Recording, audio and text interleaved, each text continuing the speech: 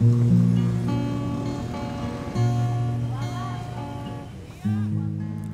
HIV epidemic in Indonesia is among the fastest growing in Asia. According to the National AIDS Commission of Indonesia, in 2009, there were more than 330,000 adults living with HIV. And by 2014, the number is expected to grow to almost 500,000. Here in West Java Province, the city of Bandung has the highest transmission rate.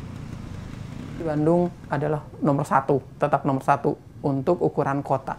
Kita masih merasa bahwa kasus yang terjadi sekarang masih belum menunjukkan hasil yang sebenarnya, angka yang sebenarnya dari kasus HIV yang ada di Bandung.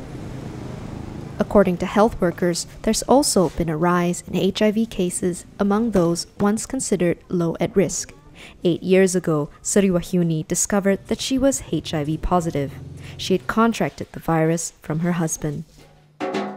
Mula-mula ya galau, ya risau tentang masyarakat, tentang kita, kehidupan kita macam mana ke depan, kita tidak tahu apa yang harus kita kerjakan. In response to the ongoing epidemic, the Indonesian government introduced 2 programs for HIV detection. Sekarang saya harus tanya nih, Teteh, kapan terakhir kali berhubungan seks yang tidak pakai kondom? Dengan siapapun? Kemarin. One is known as voluntary counseling and testing, VCT, in which the client takes the initiative to have his or her status checked. And the other is provider-initiated testing and counseling, PITC, in which a physician initiates counseling and then administers a test on those suspected of carrying the virus. But with limited funding for HIV programs, the government has had to choose which to focus. With the support of Global Development Network, researcher Adiatma Siregar from the Center for Economics and Development Studies conducted a research to measure the cost-effectiveness of the 2 programs. The center is part of Padjadjaran University. Health expenditure in Indonesia is relatively low in the first place, and we can imagine the HIV expenditure is even lower as well.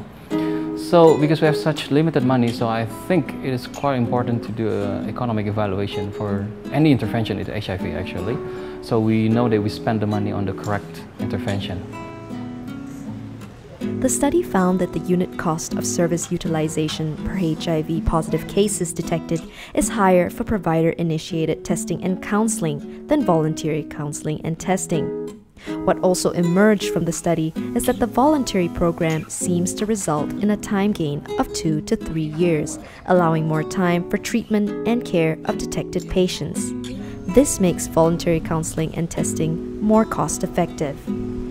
This finding is crucial in helping policymakers on the national and district level to shape decisions, says Dr. Denny K. Sunjaya, former health ministry employee turned academician. In this decentralization situation, we need some group who product research.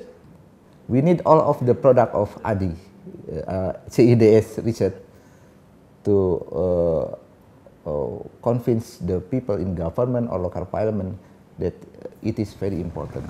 But not everyone agrees that the government should allocate more resources to voluntary counseling and testing. Sri Wahyuni, who is a recipient of the voluntary program, says that the government should spend more money on provider-initiated testing and counseling instead. VCT tes saja untuk kita mengetahui bahwa kita terkena dampak.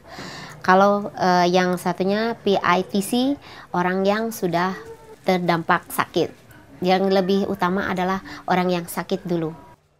Researcher Adiatma says it's not as simple as more funds are required to scale up provider-initiated testing and counseling. We need to keep doing what we're doing right now. The VCT is backing up by PITC, both of them working together. For those who are utilizing either program, the counseling sessions have helped them make better decisions in life.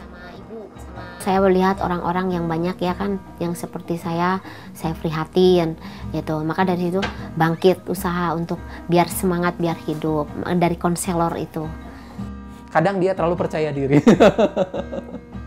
Kadang dia terlalu percaya diri, tapi saya pikir itu poin yang bagus. Dia sekarang lebih optimis.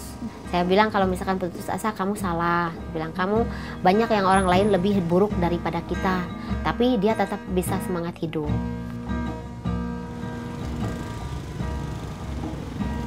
Tetap hidup, jangan menyerah.